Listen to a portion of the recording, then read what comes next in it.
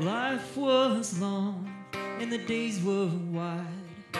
Never really thought much about time. Sitting on the couch, eating apple pie till I woke up after a week went by.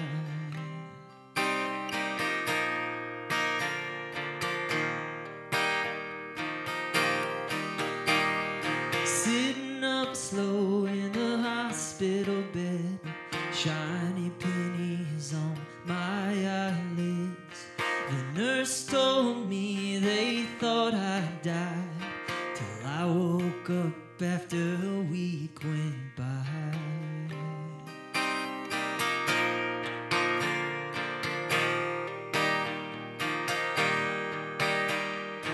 Underneath the tree lies a mourning dove.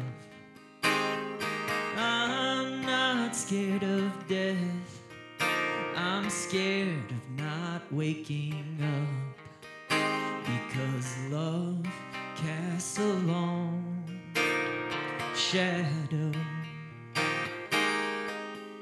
Yeah, love casts a long shadow. Wobbled down the hall with my backside out, dancing a jig and laughing out loud. My sisters came running and my wife, she cried till I woke up after a week went by.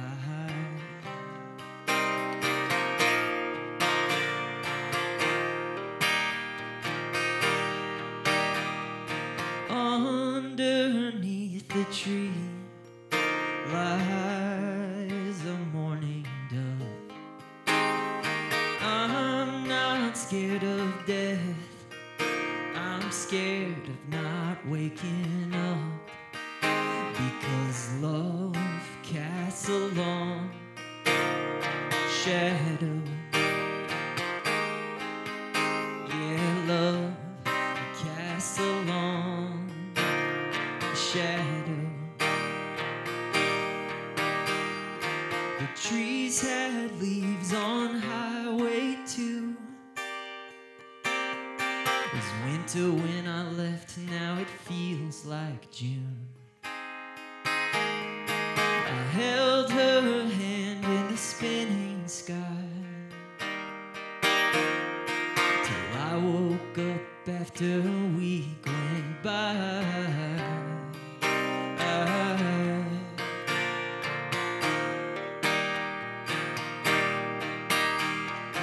Underneath the tree lies a mourning dove. I'm not scared of death, I'm scared of not waking up, because love casts a long shadow. Yeah, love casts a long shadow. Yeah, love casts a long shadow. And I have seen that shadow.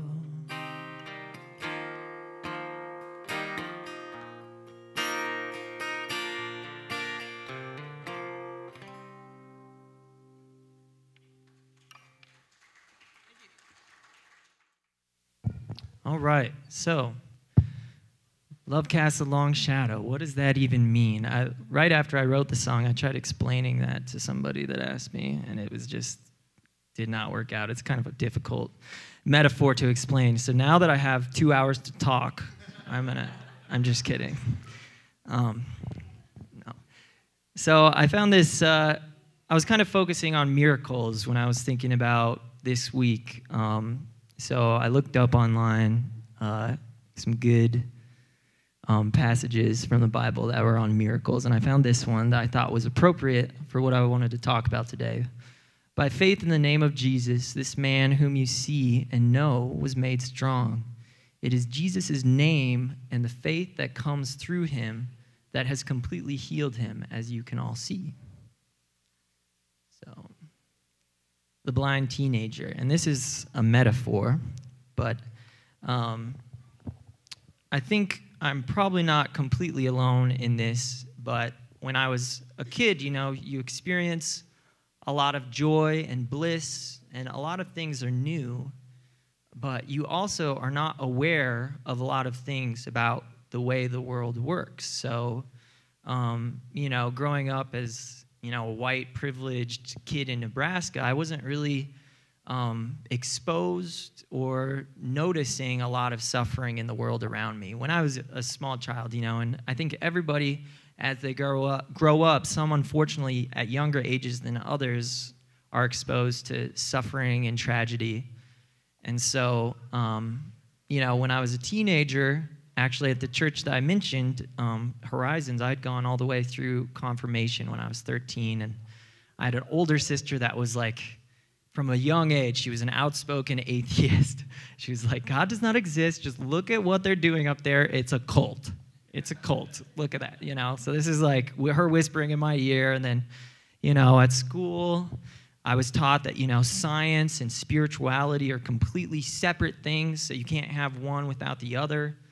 And so I went through confirmation, I went to church every Sunday. I got to the end of it, and, I just didn't feel the oath that I was asked to take, that Jesus is my Savior, and that, I'm giving my life up for him to serve him in his way because of those things that I just mentioned. I thought that, I hadn't noticed a lot of pain and suffering, and I also hadn't seen a lot of things as miracles. A lot of that is because I saw science and spirituality is different. And so if I saw a flower bloom, I would just say, oh, science.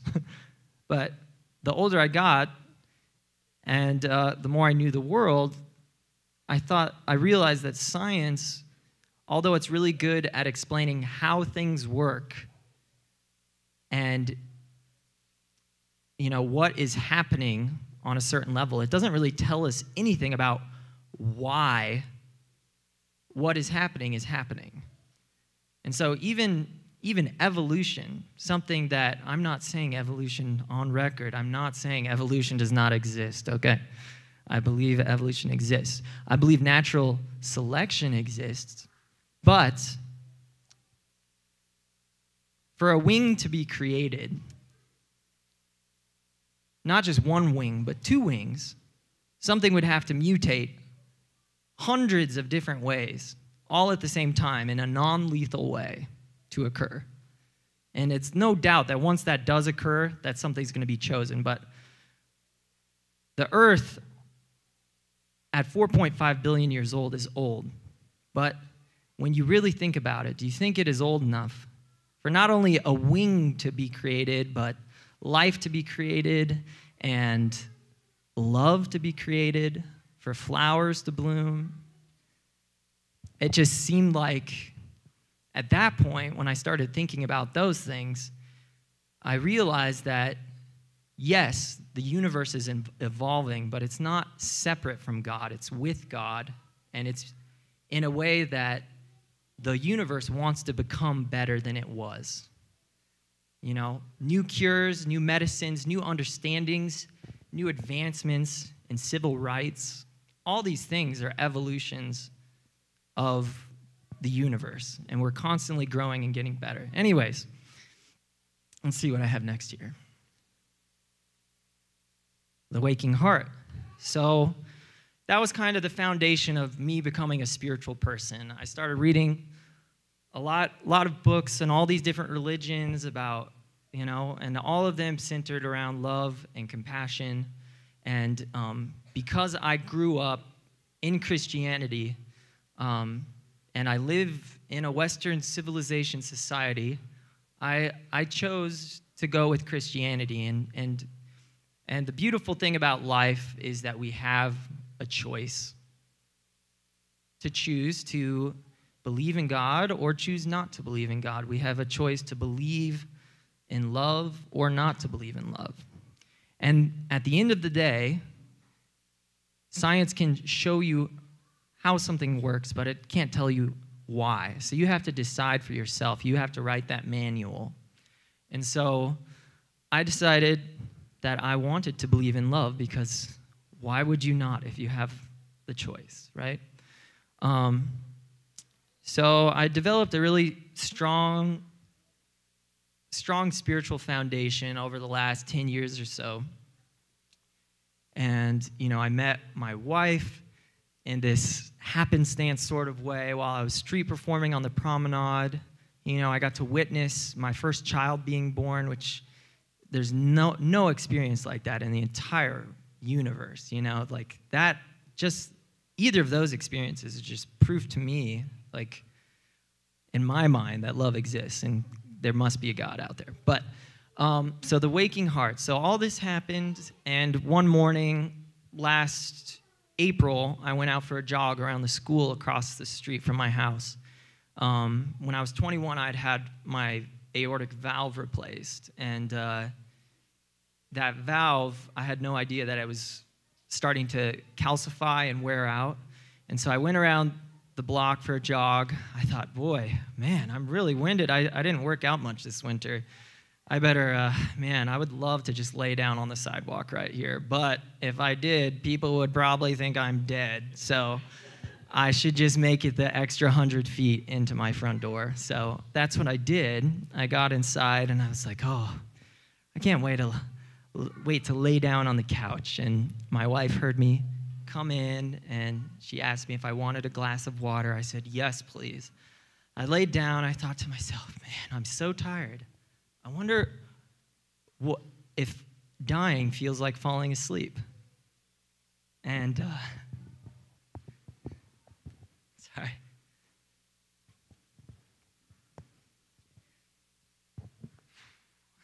Just a moment. This is where it gets emotional. But it feels a lot like that, at least in my situation.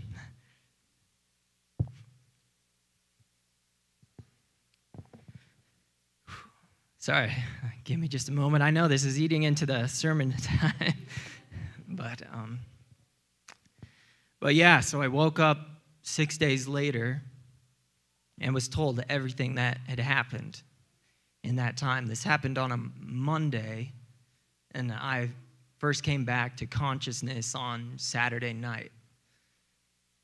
And the moment I woke up, I just looked around the room, and there were flowers everywhere. And I just felt this huge, overwhelming sense of love, grace. And I knew I was gonna be okay at that point. I knew that the love of my family and my neighbors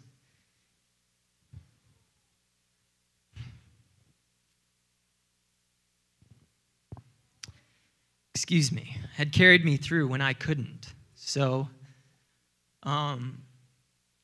immediately, the first things I thought of was I started asking all these questions. Like, the first question I didn't ask was, why did this happen to me? It was, why did this happen to me? Why am I so lucky?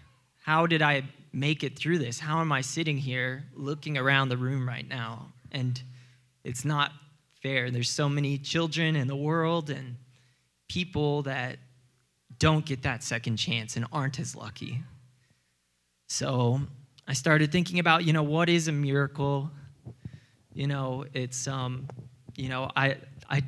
miracle is something that you wonder at and something that you can't explain, and there's no great reason that it happened the way it did, but that's just the nature of unconditional love, and that's what God's love is for all of us all the time, which is just amazing. So I woke up, and I started going through all these questions and doubt and worry and thinking, why did I not experience anything? I didn't have an out-of-body experience where I, watched my wife giving me CPR and learning how to do it from the 911 responder over the phone. I didn't see all of the first responders come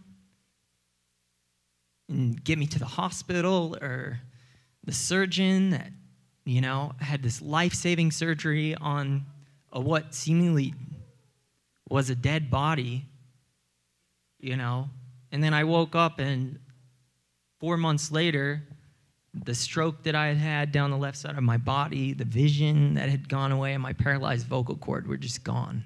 So this is like,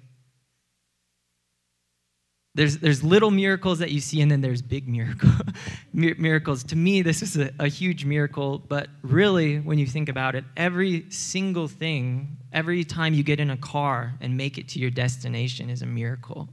Every time you cross the street is a miracle. And so I was just overwhelmed by gratefulness. I don't know why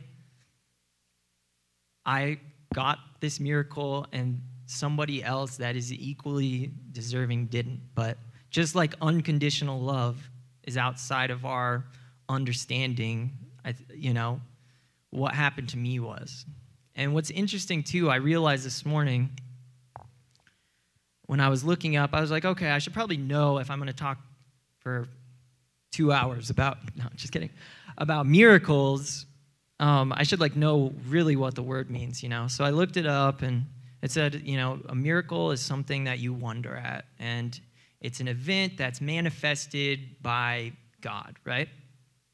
And so I was like, man, well, if this is a miracle, what is the opposite of a miracle? Like something that you can't explain, that happens for no reason, a child dying, anything like that. What's the antonym for a miracle? And I looked it up, and the only thing that was in the thesaurus for it was normalcy or usualness, which that doesn't seem like the opposite of a miracle to me, does it to you guys? So then that made me think, wow, well, that would imply that if there's only one word for this thing that we cannot explain, then that word has to be the definition for when something bad happens as well. So there's good miracles and there's bad miracles. But the amazing thing about life is that we choose to associate a positive meaning with the word miracle. We choose to think of miracles as amazing, good things. And when something that we can't explain happens that's horrible, we don't call it a miracle. We say that's wrong, that's not right, that's a tragedy, and we can't explain it.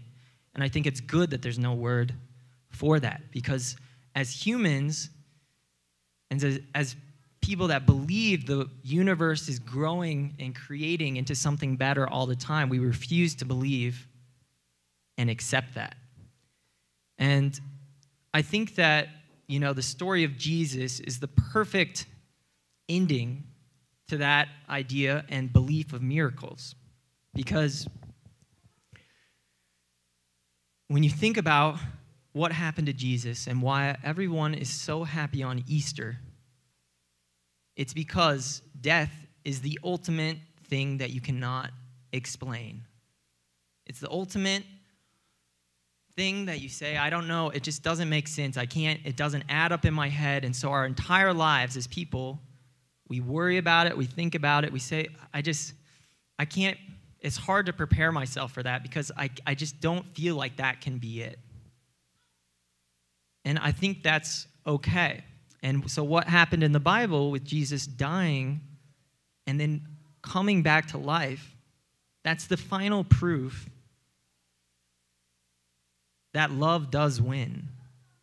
And that, there is goodness in the universe. And God's plan, although he's making good and bad miracles all the time, his ultimate plan, as proven by his only son, is that miracles in a positive way exist and are our destiny. And this mind, body, and spirit slide, that just goes back to, if we know that that's true, when I woke up and didn't know what happened to me. And so I'm not any closer to knowing what happens after we die. You know, my soul might not have left my body. Who knows what comes after? But what it felt like to me was my soul just getting recycled back into this universal consciousness that was this deep sleep that felt absolutely nothing, no pain, nothing. But it wasn't a negative feeling. It was just timeless. And when I woke up, the thing that I was most grateful for was the opportunity that we have as people to experience anything at all. Suffering, joy, all of it. Just the opportunity for us to feel anything and to spend time with others, with our neighbors, to love each other, to have individual personalities that have the ability through mind, body, and spirit to evolve and make the world a better place. Every person is unique and has the ability to create something new. Every time I sit down and write a song that wasn't there before, that's a perfect example. Every time the surgeon walks in and he has all the science, he's the one that writes the manual for actually making it work out. He's the one that's doing that. And it's the same with every one of you, whatever your personal experience, whatever your job is, whatever your passion is, whatever your heart tells you you should be doing is what that is. So, let's see. So, love casts a long shadow. What that means for me is that we have this amazing opportunity in life to create. In my mind, I picture this beautiful apple tree that's like kind of like on a hill or something. And that's what we're creating as people and a world. And that's a pretty amazing thing. So whatever happens, whatever shadow is cast by God across that tree is going to be a very large shadow, and it's very big shoes to fill. But through my faith, I know that the universe has only ever gotten better and expanded. So whatever it is that comes for us after we do die is going to be even better, and it's going to be one step beyond what we've even experienced. So love casts a long shadow.